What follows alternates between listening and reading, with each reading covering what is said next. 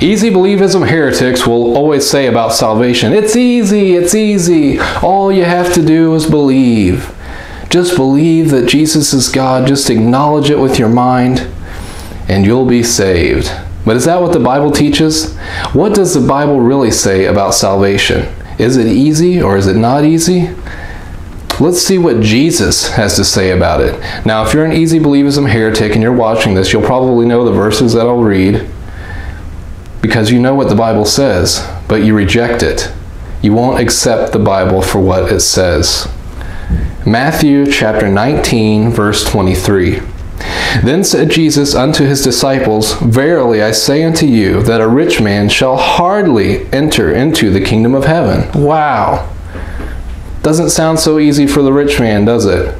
We're talking about salvation here, entering into the kingdom of heaven.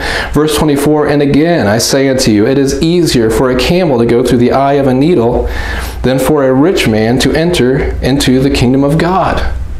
Is it easy for rich men to go to heaven, to be saved? It's about as easy as a camel to go through an eye of a needle. Okay? Not very easy here. What's the point that Jesus is trying to say? He's trying to say it's hard for rich men to go to heaven.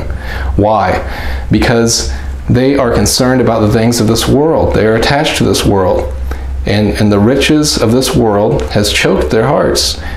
Okay? Their heart has been hardened. They have been blinded. They cannot see past this life. They refuse to let go of these things. Okay? That doesn't mean that salvation is easy for everyone else either. Let's go to Matthew chapter 18 and verse 1. Matthew chapter 18. At the same time came the disciples unto Jesus, saying, Who is the greatest in the kingdom of heaven? And Jesus called a little child unto him, and set him in the midst of them, and said, Verily I say unto you, except ye be converted and become as little children, ye shall not enter into the kingdom of heaven. Okay, we're talking about salvation again. Verse 4, Whosoever therefore shall humble himself as this little child is the same as greatest in the kingdom of heaven. So see, belief also includes humbling yourself before the Lord. That's not always easy for everyone to do, to admit that they're a sinner in need of salvation. Okay, salvation is more than a simple head knowledge, okay? It's humbling yourself before the Lord. It's submitting yourself to His lordship, okay? Submitting and obeying. That is what true salvation is. Repentance. Turning from your sins. So salvation is not always easy. Don't get it confused that salvation is free with saying that salvation is easy, because it's not easy, but it is free. Okay, let's go to Ephesians 2, 8, and 9. You should have this verse memorized if you've been saved for very long. Ephesians chapter 2, verses 8 and 9. For by grace are ye saved through faith, and that not of yourselves, it is the gift of God.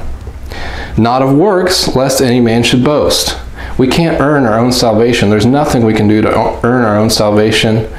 And so salvation is not a reward. It is a free gift. That does not mean that it is not easy, okay? That does not mean that it is not hard. Because we saw clearly that it's hard for a rich man to enter into heaven. So, the people who teach easy believism, they're teaching a gospel without repentance, okay? A gospel without repentance is a false gospel. Easy believism is heresy.